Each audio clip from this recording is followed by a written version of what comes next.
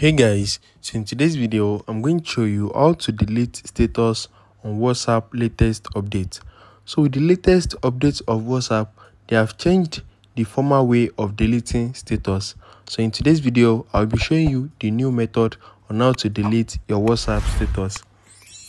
So in order for you to delete your WhatsApp status in the new update, head over to your WhatsApp application and you need to click on status update session right here. Once click on that, so I'm just going to post a random thing right now on my status. So let me just post this on my status and I'm going to show you how to delete it. Once you post something on your status, you need to click on my status and you need to swipe up. So once you swipe up to the viewers section, you need to click on these three dots right here.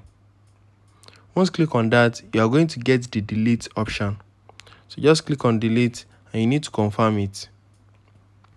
Once you confirm it, they are going to delete the status from your WhatsApp. So if you have more than one status, you need to do this one after the other.